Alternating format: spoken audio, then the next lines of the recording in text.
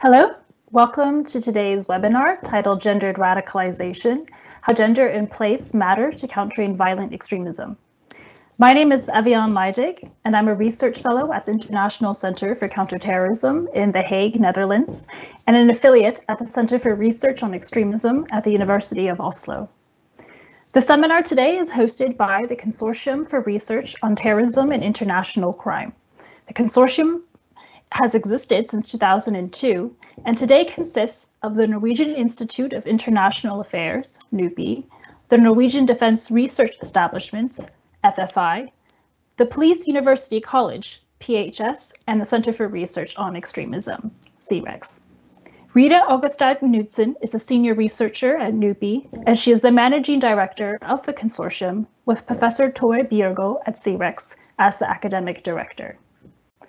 I'm very pleased to present today's speaker, Dr. Katherine Brown, who is a reader in Islamic Studies at the University of Birmingham in the UK. Her work focuses on the intersection between religion, gender, and violent extremism. She is the author of Gender, Religion, Extremism, Finding Women in Anti-Radicalization, published by Oxford University Press in 2020, and is the co-author of Countering Violent Extremism, Making Gender Matter, published by Palgrave Macmillan in 2021. Dr. Brown also serves as a consultant for UN Women, NATO, the EU, and is an expert witness in court cases involving women and children associated with terrorism and violent extremism. Her most recent work looks at the role of the arts and humanities in resilience to violent extremism. And just some practical information to note. The seminar today will be recorded and uploaded onto YouTube shortly afterwards. Katherine will present for 20 to 30 minutes, followed by a Q&A. For those joining us today, please do submit your questions in the Q&A function of Teams. So without further ado, I leave it to Dr. Katherine Brown. Thank you so much for hosting me. It is a real pleasure today to be able to speak to you all via the wonders of Microsoft Teams and the internet. And I hope as well that what I have to say to you today will be of interest and hopefully as well challenge your own thinking about terrorism, violent extremism, and what societies around the world can do to counter and prevent this. Today, I'm taking this opportunity to talk about the most recent book that I co-authored with Dr. Elizabeth Pearson and Emily Winterbotham. This co-authored book came about partly due to our combined interests. So over the next 30 minutes, 20 or 30 minutes, I'll be honest, what I will do is I'll explain a bit about our diverse background as a co-authoring team, which will help you then understand the process and the methods which we used in order to uncover some of the data and the findings in the book. And then, of course, I will tell you a bit about what we found and give you some conclusions. Those findings, I would suggest to you that two of them are about process and methodology, which is often something overlooked in terrorism research. The second thing in our conclusions is a conceptual one. We're academics after all. And then the other two are really about policy implications of our work. So why did the three of us come together in order to write this book? Dr. Elizabeth Pearson, who's now at Royal Holloway in the United Kingdom, has spent many years talking about right-wing masculine extremism. So here she's really interested in masculinities and what happens when we really consider men as men in our analysis of violent extremism. And one of the things that her research engages in is the way in which the far right reacts to and kind of responds to some of the claims made by Islamist jihadist groups. And that is where she and I started our conversations in this area. My own research is very much focused on why it is that women choose to participate in violent extremist groups, specifically those related to Islamist extremism. And over the past 10 years or so, this has also involved working with women and children and courts and practitioners in their efforts to engage in rehabilitative work, prevention work, and of course, countering work. Now, our third author, Emily Winterbotham, comes from a slightly different perspective. She is now the Director of Counter-Terrorism at the Royal United Services Institute, that is RUSI, also in the UK. And her background is really interesting. She has worked in Afghanistan, Nigeria, Kenya, in a whole variety of places, working on issues to do with stabilization, and more recently to do with how outside of the Northern European and North American context, preventing and countering violent extremism have been implemented. And in that work, she was incredibly aware of the drive and the emphasis on working with communities, on ensuring that communities were active participants and co-authors or co-designers of countering and preventing violent extremism programs. Yet she noted that this was something not always brought into play in the North American and European context. In fact, some of the many criticisms of what in the UK we call prevent is structured around this idea that prevent is superimposed on top of communities, that governments and international organizations have predetermined ideas about what the needs and vulnerabilities are of communities and kind of swoop in, if you will, and implement a range of activities almost regardless of what communities want. And in addition, we noticed that those policies and programs and initiatives relied on gender stereotypes. One of the things that all three of us were really interested in is the way in which those gender stereotypes play out in countering violent extremism, almost as much as they do in our understanding of violent extremism itself. Emily's current work is very much focused on critiquing the way in which the idea of a mother is instrumentalized within countering terrorism work without actually giving due regard to the safety of women and the risks we're asking women to engage in if they choose to participate in this work. So bringing the three of us together then led us to think, okay, so what is it that we're actually claiming and what is it that we're actually interested in, and how can we go about generating some evidence and some data that might begin to fill in some of the gaps around gender and community. So first and foremost, as is the nature of academic work, we went hunting for funding. And funding, I have to admit, shaped part of this research project's final design.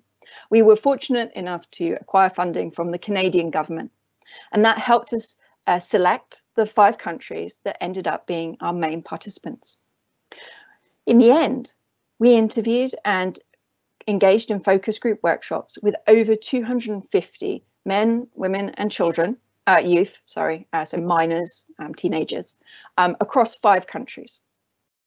And in addition, we wanted to have a comparative element. We wanted to understand whether or not ideas around violent extremism were replicated across different communities. So not just across different countries, but also those communities that were affected by different types of violent extremism and terrorism. And we admit this, one of the limitations of our work is we really only considered 2 different types of violent extremism. We looked at violent extremism that is associated with Islamist ideologies and beliefs, and we looked at violent extremism that is associated with right-wing extremism.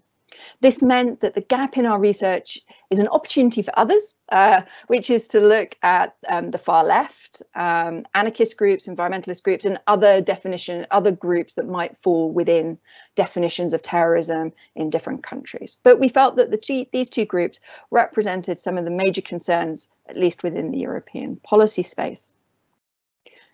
So what is it that we chose to do? Well, the first thing that we chose to do was to really focus on community and place.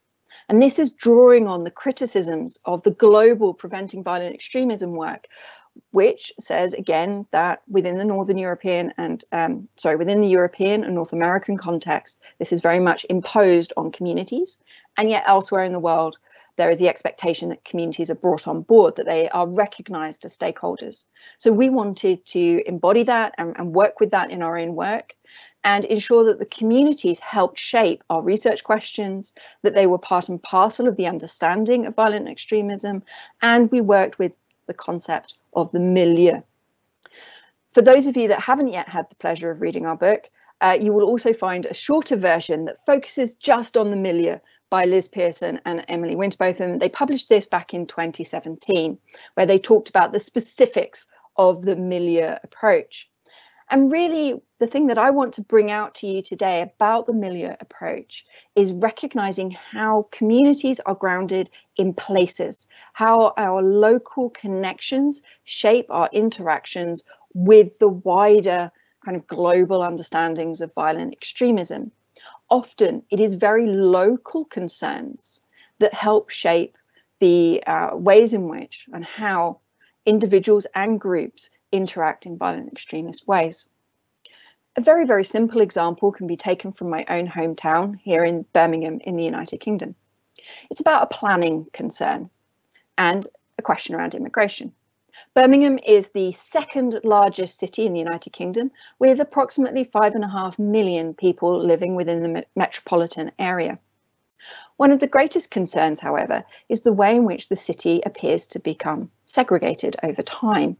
In fact, Donald Trump, not someone I would normally be quoting, I have to admit, accused my home city as being a hotbed of radicalisation and a no-go area for non-Muslims. To some extent, there are serious questions about why it is that certain cities, certain places appear, on the surface at least, to give rise to greater levels of radicalisation or affiliation and support to violent extremists than other places. Could we in fact be seeing violent extremism as an urban phenomena? And here political geographers such as Sara Fregonese, who wrote a book that's called The Radical City or something like that. Again, if you Google her, she's an awesome political geographer. In her work, she talks about the way cities are structured and how this might in itself form part of the radicalization process. Now, we took this idea and looked at communities as they were self-defining. So when we were doing our research, we didn't wish to turn around and say, oh, we're going to look at a particular kind of community. Instead, we went to where the communities are. So we went to their local centres, we went to the youth centres, we went to the community centres. And as a result of that, we found different groups, different communities defining themselves in particular kinds of ways. Returning back to my home city, though, one of the questions is that where we see segregation happening. Even closer to home, in my own small subsection of Birmingham, was a counter-terrorism operation now quite some time ago, known as Project Champion. Project Champion put into place covert CCTV cameras. These covert CCTV cameras were designed to pick up the number plates of anyone who drove into a particular area and who drove out of it. It was presented to the wider community, including my own suburb, as being something to do with street crime. It was presented as being to help the community deal with graffiti or mindless vandalism. But in fact, as later investigations turned out to show, it was a counter-terrorism operation that encircled the Muslim majority area of Birmingham. In doing so, it fundamentally undermined the relationship between this community and the police. This meant that this city was an helpful space in order to really unpack some of the case issues that we were talking about. How is violent extremism understood within these communities where they have these more widely imposed mechanisms of surveillance that didn't actually address their specific security needs? Their security needs within this community weren't to do with violent extremism, but were much more to do with street crime. So how do we navigate that? Well, for us as researchers, as I said, it's about not predetermining who the community is or indeed what their needs are.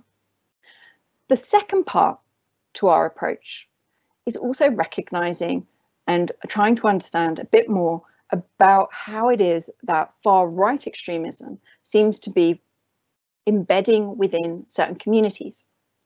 There is an understanding that far-right extremism is as a result of poverty, social exclusion, the white young men being left behind.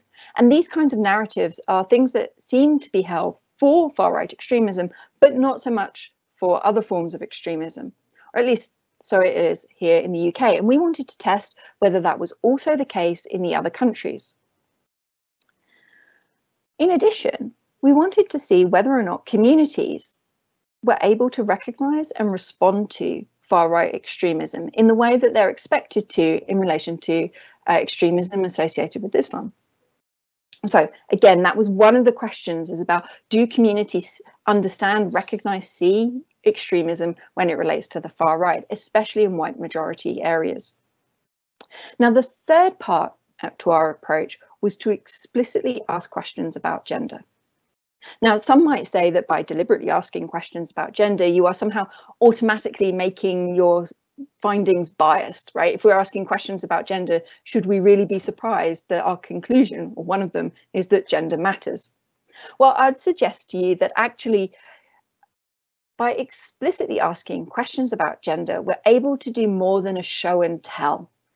Some of the criticisms that we have about feminist research today is it's really about describing a situation rather than trying to uncover the drivers and the mechanisms of gender and how it connects in a constitutive manner to violent extremism. In addition, some of the questions we have around gender is there's an automatic assumption that gender equals women.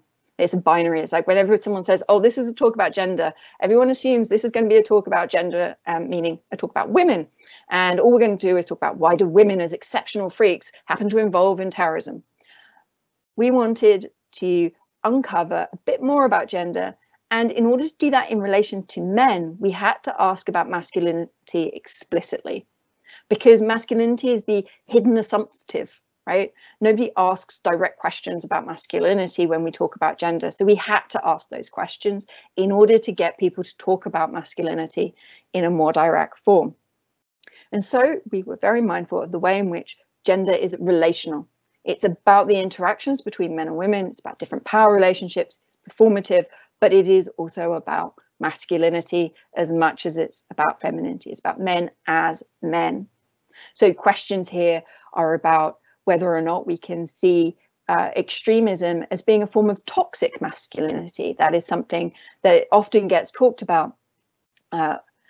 Someone who takes criticism with this approach, yeah, that would be fair, would be David Jury-Smith.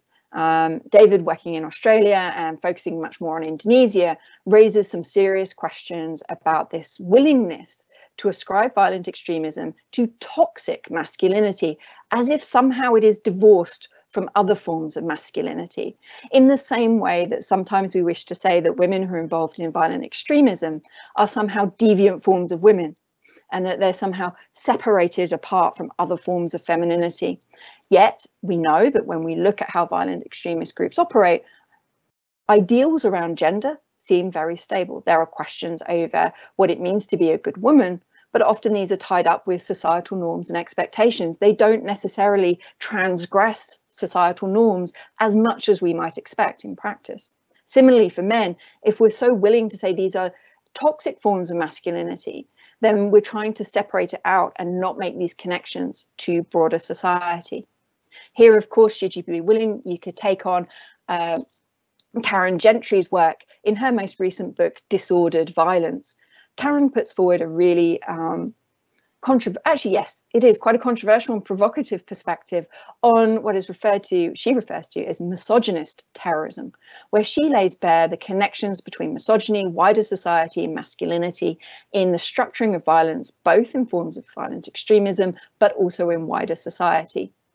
She's not alone in this, though. The UNDP has recently written a report, came out in June this year, called Misogyny, the Violent Extremist Gateway.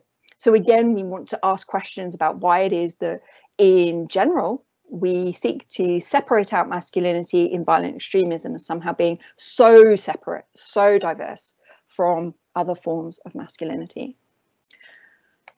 So in the final few minutes, I'm going to tell you what I found. One of the joys of doing these things on Teams is you can easily lose track of time. But here are my conclusions that I'm going to tell you what we found. And of course, hopefully they will provoke a few things for you.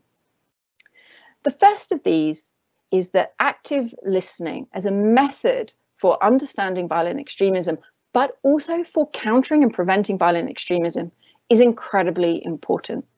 We found that by having these multiple focus groups across different countries and by listening in an active manner to our participants, that they showed deep insight into violent extremism.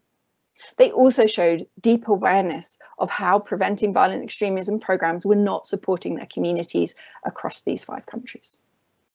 In active listening, we do raise a couple of questions.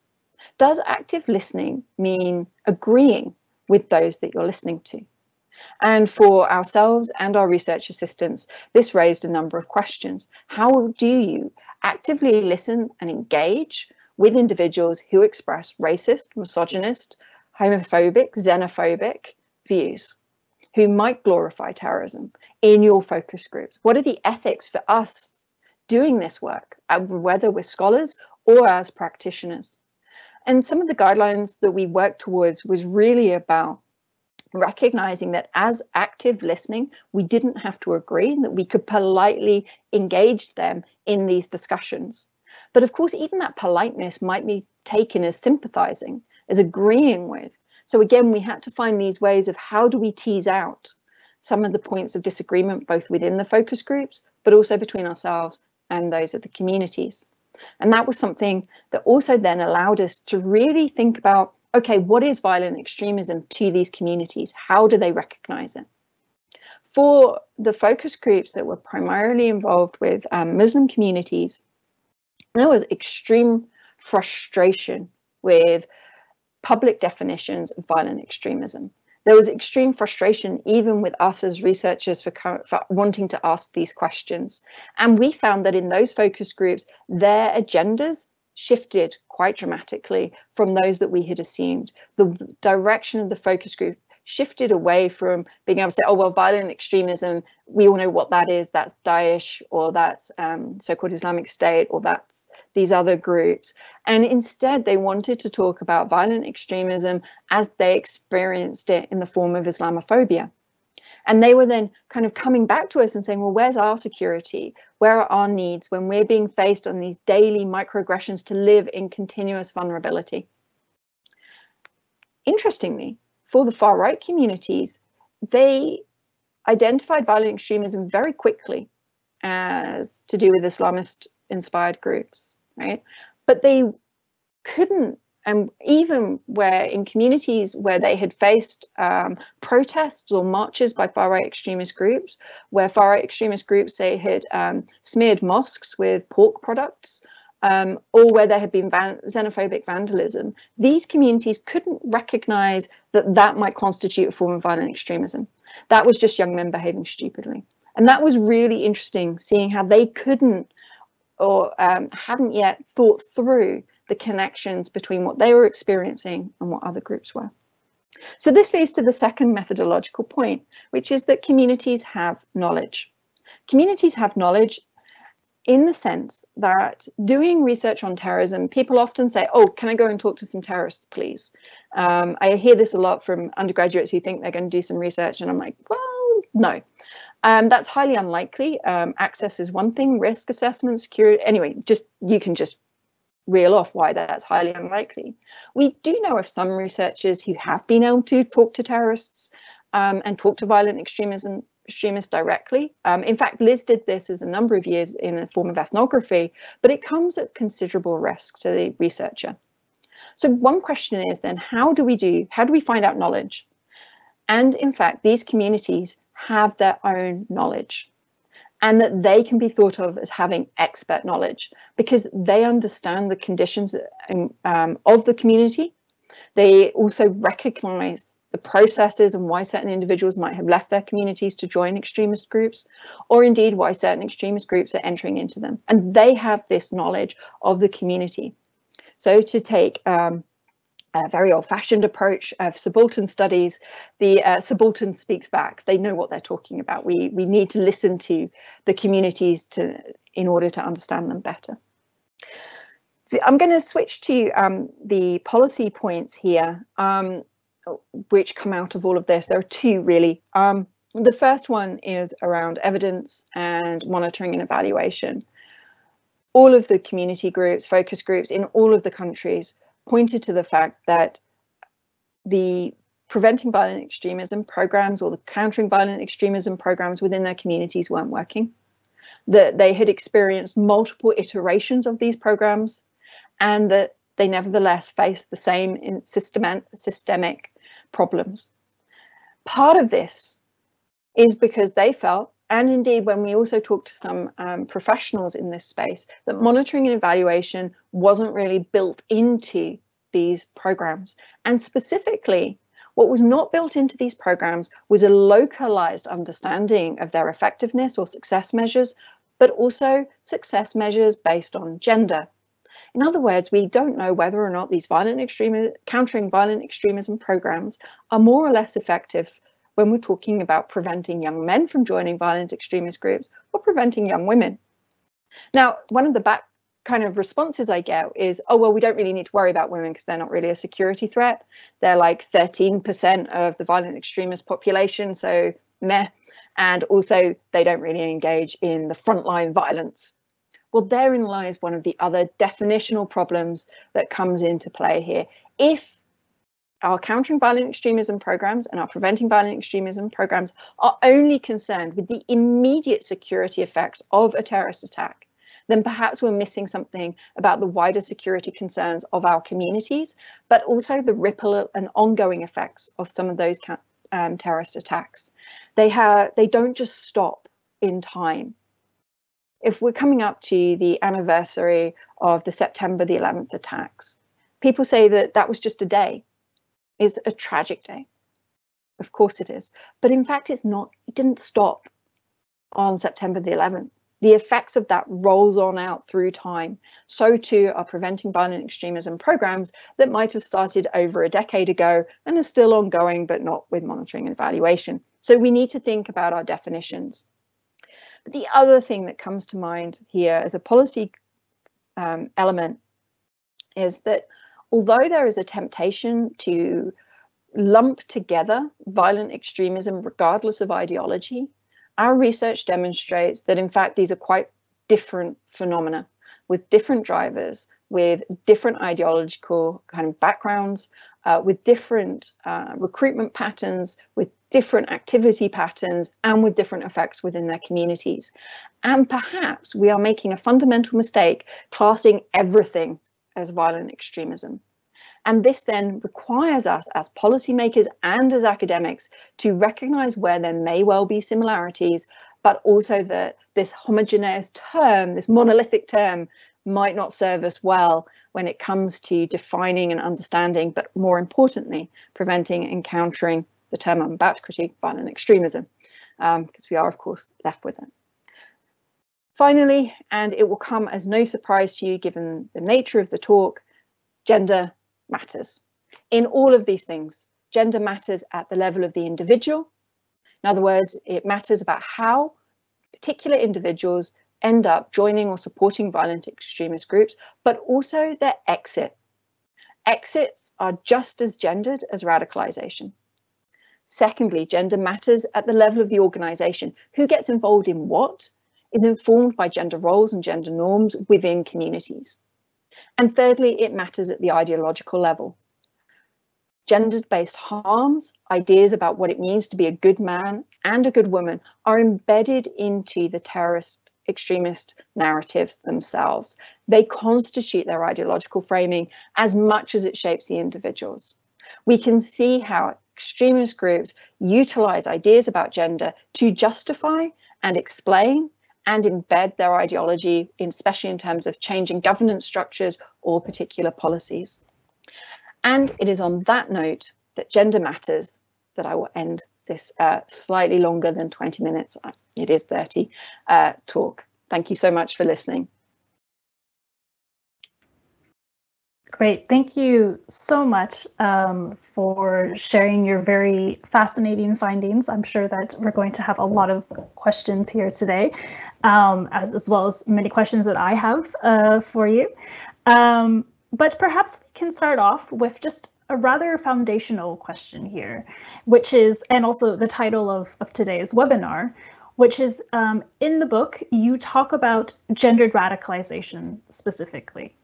So can you please discuss what is gendered radicalization and how is it distinct from other models of radicalization within the existing literature? I mean, thank you so much for that question. So one of the issues we have with research and indeed policy in this space is that it is often gender blind. And we see this even in data sets. So when we look, for example, as you might have wanted to do, it's only been very recently that countries have started to disaggregate data according to gender. So, for example, if you wanted to find out how many women were prosecuted on terrorism matters across the European Union, you had to spend some time hunting down that information, or even within individual countries, because often it was just this number of terrorists were arrested and detained, not broken down by gender. Over the past few years, we have seen a slight change in those data sets. But as Joanna Cook and Gina Vale in their work noted, the amount of effort they had to uncover just in order to find out how many women were present in ISIS, because they couldn't rely on official data sets, because not an insufficient amount were recorded according to gender. Now, this is important, partly for that evidence point, right? We need to make sure that our data is disaggregated according to gender and age, and I would say other social markers as well, in order to really tease out these effects. But this also applies for terrorism research and our models on radicalization. The majority of models of radicalization presume that, well, they take these large data sets and forget that most of those within those data sets are men. And then they ignore gender as a result. So what we then find are these theories of radicalization that are gender blind. And gender blind doesn't mean gender neutral, right? It has consequences. And it means that we don't look at masculinity, because these are just people. And so the male norm is assumed to be the human norm, but also we don't question how men come into play and how masculinity works. So when, for example, we're looking at mortality salience, so that in non-psychological psychospeak is an obsession with death, which is one of the things that people often talk about in relation to radicalization to violent extremist groups. This plays out differently for men and women, and it's gendered as well. Or if we take this idea of wanting to be a hero, so a quest for significance, again, both men and women have a quest for significance, but it's gendered. So we see in men, the quest for significance is often framed in terms of being a hero, a breadwinner. It's also framed as being kind of an alpha male. I hate that language, but that's one of the things. And wanting to be a defender and using violence. Whereas for women, that quest for significance is also about helping others, about saving others. And so it manifests itself slightly differently. So gendered radicalization is about recognizing how gender informs the radicalization pathway and processes as a whole. So not just measuring men and women, but that's the first step, but also recognizing how these processes are gendered. So they're gendered experiences and rely on gender ideologies. And we argue that only by having that can we actually gain a fuller understanding of both men and women's participation within it. Thank you so much for that explanation, but also demonstrating the types of implications that it can have in framing P/CVE programming efforts, to understand how that gender lens impacts everything from the early stages of recruitment and radicalization, those types of narratives, all the way to, the behaviors and the engagement that men and women have with their involvement in these groups, as well as in instances where there might be prosecutorial effects, understanding how that is shaped by these gendered behaviors and dynamics within these groups, and then of course with the leaving aspects and understanding that de-radicalization initiatives should support men and women quite differently. So I'm going to take the opportunity here to also compare this against some of the research that I've been doing on far-right women. And I look specifically at influencers on social media. So this is a particular subset, but I think it does have some really interesting parallels to your findings within the book, which is that I often think about recruitment and radicalization interchangeably. So sometimes an individual can be recruited and then radicalized, and sometimes it's vice versa, but oftentimes it's an interconnected process at play. And while I was doing research for this book, I was focusing in particular on women, but exploring their gender narratives of recruitment and radicalization and propaganda sharing. And although these types of narratives did focus on aspects of femininity versus masculinity, I had expected that for many of these women that I was researching, that they would be recruiting other women into the far right. But I actually found that they were recruiting mostly men into the far right, which was, I think, an unexpected finding, but one that really shows how we need to see this interchange between femininity and masculinity and the role that plays in these gendered narratives. I think that's hugely fascinating and does pose a real contrast actually with how young women in from Muslim communities might be recruited into violent extremist groups. So we have these stereotypes that actually young women in particular are duped into joining extremist groups through love or emotions. Like, so there's this idea of the although actually this is a phrase used on social media by Islamist violent extremist supporters, a jihadi, which is like this prototypical jihadist fighter, if you will, who's also sensitive and caring. And so there's this framing, but actually the majority of women who are recruited, or young women who are recruited into violent extremist groups from Islamist groups, are recruited by other women, often within their own community.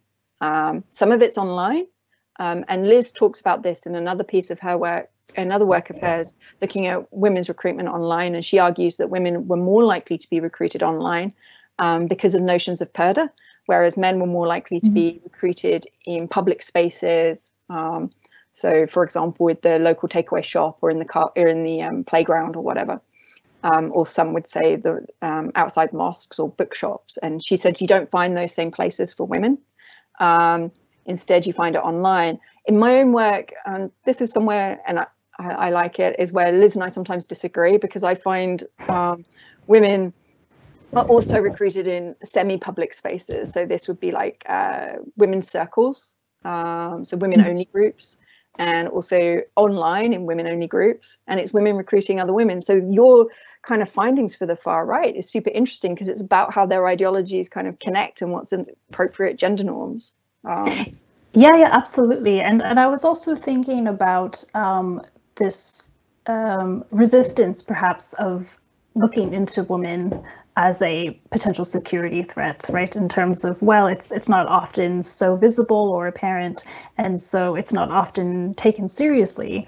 And I think, given this audience here, many of you might be familiar with watching the trial of Philip Monshus, who had attempted to attack a mosque outside of Oslo. And during the trial, it was revealed that Monshus, had National Socialist views, which isn't really like that's stark. But I think what was underreported, at least in the media coverage of the trial, was that Monshus discussed how he started to become obsessed with watching far-right women online, and that in particular one individual who runs this white nationalist alternative media site, and that Monshus became obsessed with the idea of finding a wife and having children and settling in the Norwegian countryside, right? And this was left almost completely out of any public coverage or media coverage of the trial. But I think it was such a really fascinating insight into sort of understanding how interlinked gender is in understanding perhaps the types of very insidious effects that women might have within these milieus. Absolutely. And Eviane, you mentioned a really important point there about future expectations and this idea of building hope for the future, but also how in a lot of the groups at the moment, they are defined, or at least within the groups that we found, very much in a heterosis normative manner. And this, I'm kind of badly segueing into a question in the Q&A here about whether other sexualities and gender identities might be taken into account And so one of the questions we had was how does sexuality, sexual orientation, and also gender identity feature within the communities, and how did the focus groups treat them? And we found that was an incredibly challenging conversation for people to have, and they didn't necessarily have the vocabulary in order to have that conversation and link it back to violent extremism.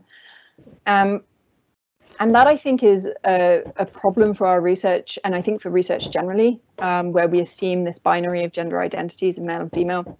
One of the things that I get super frustrated with is the phrase where we talk about female terrorists, female jihadists, as if this is a sex identity. And actually, it is a social constructed identity. It's the combination of assumptions around womanhood and what it means to be a woman, plus the social construction around being a terrorist or a jihadist in their language. So it's that combination. So when I see this phrase, oh, a female terrorist or a female terrorist fighter, FTF, it just reinforces this gender essentialism that I find quite troubling, because to my mind, it is both the way in which, it's both how gender is within our societies as a constructed thing, and how terrorism and violent extremism is constructed. So that's where that's coming from. And it's not a perfect answer. I would agree with you on that. But it's about where we're at the moment, and I hope it helps. Great, thank you so much for that. And my apologies to the audience, because for some reason I'm having some technical issues with the Q&A function, so that the team is on hand to sort of help me to share those questions. So I do apologize if I'm not getting to the audience here. I suppose you touched upon this in the sense of exploring different narratives of radicalization for both the jihadi and far-right extremist groups. Would you mind elaborating on perhaps some of the other gendered dynamics of violent extremism and CVE for both jihadi and far-right extremist groups? What are some of the similarities and differences, and how do these vary in the different countries you researched, since you did look at sort of a cross-national comparison? Yeah, thank you so much for that. So one of the interesting points of comparison across the different countries is we were expecting very different results, if I'm honest, across the different countries. We were expecting that different histories of these groups and different patterns of migration would lead to quite different expectations. And what we found within the focus groups across all 5 countries where they were focused on Muslim focus groups is an increasing resistance to focusing on violent extremism, an increasing desire to see Islamophobia as linked to violent extremism and as an expression of violent extremism that they were then suffering, and also that we found considerable similarity in the types of PV and CVE programming that these communities had experienced, and also similar failures. So this suggests that there's a globalization of these programs, that we're kind of learning from each other, which makes sense as a epistemic community, if you will, that's at play, but we're also not learning from each other's mistakes, I would suggest, in that case. Now, with the far right groups, this is where we did see some differences, and it's in part because of the timing of our research. So we were in France shortly after the Paris attacks, and this meant that for non-Muslim French communities that we worked with, they were very, very much focused on perceiving Frenchness as being under threat, both linguistically, but also from violent extremism, from Islamist groups. And that was very much the focus there, in a way that with far-right group communities outside of France, the discussion in non-Muslim focused groups around violent extremism, there was more of a willingness to, despite what I said in the first 20 minutes, there was a degree of willingness to see the far right as problematic. But again, their explanations for it were very much kind of saying, oh, well, this is just young men, or this is because they're socially excluded, and then there'll be a move towards quite xenophobic or racist assumptions. And so those were some of the things that we found across all of the different focus groups as well. I mean, I was wondering in your research, when you were talking about women influencers, did you also have women influencers from different countries, or were they all from one particular group, and what differences did you find? Yeah, thank you for that question. I have primarily been looking at female far-right influencers in North America and in Europe, but primarily the UK. However, I have also done research looking at far-right women in India as well, and also their role as influencers within these spaces. But I mean, there's certainly some similarities in the sense of how they use social media as a tool to spread propaganda and to sort of mobilize. But I think in terms of the radicalization and recruitment aspects, these are slightly different. Part of it is because in India, the far right is highly organized and structured, so there is already quite a very strong group presence there, in the sense that these women sort of are already involved in sort of these long-established groups. But at least in North America and Europe, you know, the far right scene is quite fragmented, and oftentimes you have individuals who are not affiliated with any groups or organizations, and so the networks are quite spread out, which also I think goes into what you were saying earlier about looking at milieus and understanding this as an approach to understand, you know, the ways in which individuals are sort of drawn into these networks. Yeah, I thought that places really the fragmentation is really important. We kind of assume there's a global plug and play, like there's a global far right narrative, or there's a global jihadist narrative. And although I've just said here are all the similarities, there were these very localized responses. You know, so for example, in one of the UK cities, the local council had to withdraw some funding for a particular community centre that had a significant impact on a white community. And around the same time, it was perceived that slightly further down the road, in a more Muslim majority area, they had recently had funding to make their the children's park nicer. And even though these are two completely disparate events, right, they were not connected events. The closing down of the centre and the making the park look pretty were very, very different. A very local far right group was able then to start to manipulate the tensions and create this idea of there being competition. Whereas actually what we're seeing are two very equally disconnected and impoverished communities being kind of sidelined through widened funding cuts and so on. But they prevented the two groups from seeing their shared interest, if you will, and pitched them against each other.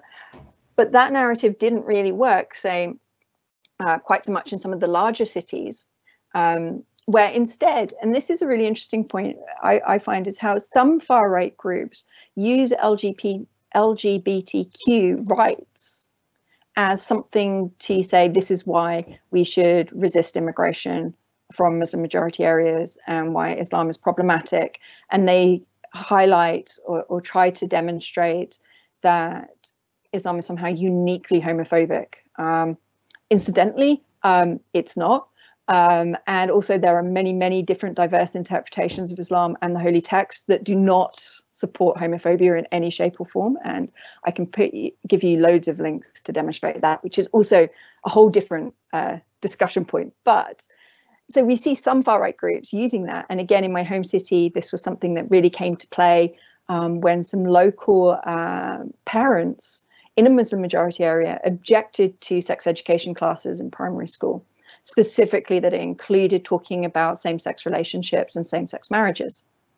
And this was then taken up by the far right as being an example of Muslim households and Muslim parents and schools not wanting to fall into line with European or British Christian values. But from the parents' point of view, they were actually seeing the introduction of this new sex education program as linking it to the counter-terrorism program that I mentioned earlier. They saw it as a state imposition, and they didn't see it as about LGBTQ rights. They saw it as linked to prevent and a broader thing about demonstrating how their schools were not properly British, and they were resisting. They saw themselves as resisting preventing violent extremism programs.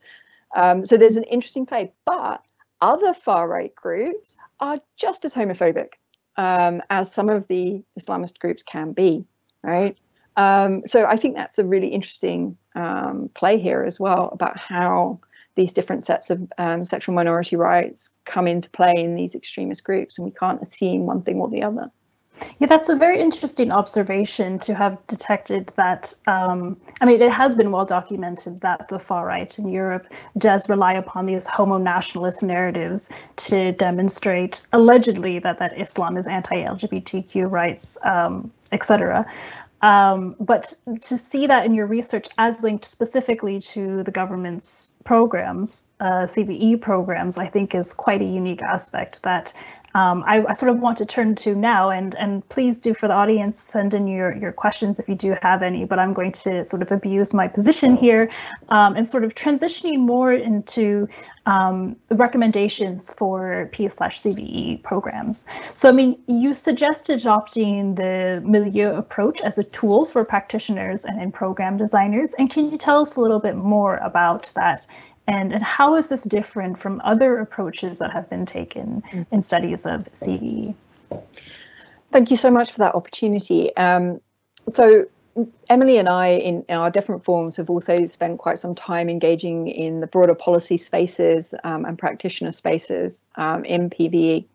And we were very aware of how, in many cases, programs are designed by experts.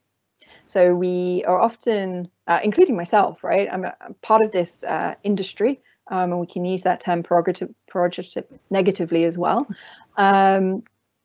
where we are asked to come in to do an evaluation of some kind, to see where the risks and vulnerabilities are, and to make some recommendations. But this is hugely problematic, because unless we can do some primary research, or we know something about the communities, we're missing so much about what the local needs are. And so what we recommend is that rather than predetermining what the community is and what the community needs are, we actually start from the point of view that communities know something about violent extremism, they understand their own condition, and they should have the opportunity to shape and participate in preventing violent extremism and countering violent extremism programming at the level of design, not just as beneficiaries, where experts swoop in and go, oh, we're going to give you some tolerance lessons. I mean, I'm doing deliberately generalized perspective. I'm well aware they're more nuanced than that. But we would strongly recommend that we work within the communities from the start. And that means working at the community or milieu level, recognizing how communities connect to each other, how people operate on a day-to-day basis, and where they see violent extremism operating in their lives, and how they can move and bring that upwards. The second part that connects to this is questioning our own gender assumptions, and really questioning, what are we starting with? Are we assuming that women are going to be supporters of preventing violent extremism programs? Are we assuming that they are somehow naturally moderate, and that they're going to come in and de-radicalize their sons if only they knew the signs, right? We have to really step back from our assumptions and start with, what do men and women know about violent extremism? What are their views? And then work with them on that basis, rather than our own assumptions. And that also means not glibly saying, oh, when we work with individuals, oh, I just work with an individual, I don't see their gender. I think, again, that's also as problematic in de-radicalization work, and not recognizing our own gender biases that come into play here, and what spaces then become accessible to us. So for the policymaker, for the practitioner, our real kind of starting point is, please start with communities, and start with both men and women as participants, as equal participants in this space, who have knowledge that is worth knowing. The second policy recommendation that I would really, really make is, please, please, please, please, please gather some data. Build into your programming monitoring and evaluation processes. Build that in from the start and gather the data, and also be really clear about what your output is. What's the theory of change that you're thinking about here? Because so often PVE and CVE programming is simply measured on the level of activity. Here is what I did. Here's the number of outreach engagements we did. Here's where the talk went to. Here are the schools we spoke with. And it's all about what we as practitioners or academics have done, rather than what is the effect. But also recognizing that effect is going to be gendered. It may be more successful for men, maybe less successful for women. We don't know because we haven't gathered the data. So the second big plea is please, please, please gather disaggregated data and build that data gathering into your monitoring and evaluation frameworks as a really technical point, and make it available to the likes of us so we can support people in these processes and in the program designs. Great. Yeah, that's absolutely valuable recommendations and advice there. I suppose I did have one small follow-up here, which was in terms of engaging with communities to shape these programs and policies. But that itself seems a bit of a broad term. Could you specify perhaps the types of individuals and actors within these communities that perhaps could offer the best knowledge sources for policymakers and practitioners? Yeah, so this raises a really interesting question, and one that we've struggled with in the first phases of our research. So in most of our research sites, we were not local, right? So here's me saying we need to do local research with local participants, and we're not local. So, and what that then meant was relying on gatekeepers in order to gain access into communities, in order to promote the workshops that we wanted to do, in order to gain access to spaces. And that was, in the first instance, quite problematic, because it meant that the people who turned up were the people who were already engaging with the gatekeeper. So we then had to find ways of reaching out more broadly. Because one of the concerns that I've found, and is also expressed within communities, is that often it's the typical community leader who is seen to be representative of the community.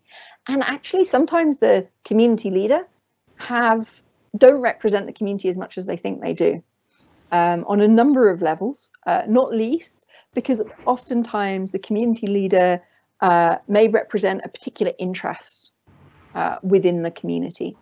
They make certain assumptions, and for example, people often say, oh, you know, for Muslim community groups, we have to go to the mosque to find out where the community representatives are, as if it's always religion that defines, or religiosity that defines these spaces and these communities. And in many ways, it's not the mosque that's the center of this particular community. There are other spaces, and we have to look for those and not make assumptions that, oh, this is a Muslim majority area, let's all go to the mosque to find where the Muslims are. And really start questioning that. In my own area, it's actually the swimming center. It's when lots of people congregate. You wouldn't have known anyway. And similarly, we see that in white community groups, although there's a tendency not to go to the church for this, because we presume secularism amongst white communities, which again excludes those who do see Christianity as the center of their kind of community, because we go, oh no, this is a white area, we're going to go somewhere else. In white communities, one of the questions that then emerges is that we don't have the same inculcation of community leader. So because over the past 20 or 30 years across North America and Europe, we have seen kind of this idea of multiculturalism and needing to work with community leaders and working with communities. They've become kind of professionalized. So there's almost the semi-professional community leader for minority groups, which we don't have for white community groups. So they're actually incredibly difficult to access that way. So in what we ended up doing was going to community centers, also the local shopping center, various places where people would be, and advertise that we were going to do these focus groups. in order to get a broader range of people. So again, this is why working at the community level and recognizing that communities aren't always what we think they are, and really questioning our own biases becomes so important for research. Yeah, thank you very much for elaborating on that and for pointing out, some of the criticisms that come, because, oftentimes these de facto community leaders is often structured on gendered lines as well. And so that's important to bear in mind. So it seems like we're running out of time now. I feel like we could go on and on about, discussing these issues. It's really quite fascinating, and I've learned so much from your findings and insights, and I'm sure that others listening in today have as well. So thank you very much for that. Before we sign off, do you have, is there a way that audience members can follow your work? Oh, Eviane, thank you so much for that opportunity. Yes, I am a prolific retweeter on Twitter. So you can find me on Twitter at K_E_Brown27. And there you'll be bombarded with loads of retweets about counterterrorism and terrorism, but also my own work will be there, as well as the usual university professional pages where they get round to updating publications. And of course, through that, you can email me as well. I must say it's been a real pleasure doing this with you, Eviane, and also Nupi for inviting me to talk about this book. I really hope that my co-authors do not feel too embarrassed by my responses to their shared work, and I would hope that all of you get some chance at least to flick through the book. It's available online as an ebook, but also in hardback through Palgrave, and I think the link is in the chat or Q&A. So thank you all ever so much, and yeah, find me on Twitter is probably the easiest thing to say. Great. Thank you so much, Katherine. And please do check out her new book. I think we can all really learn something here from these fascinating research findings. So thank you to everyone who's joined us today. And please do stay in touch with us and check out Nupi's website for upcoming events. So thank you, everybody. Thank you so much.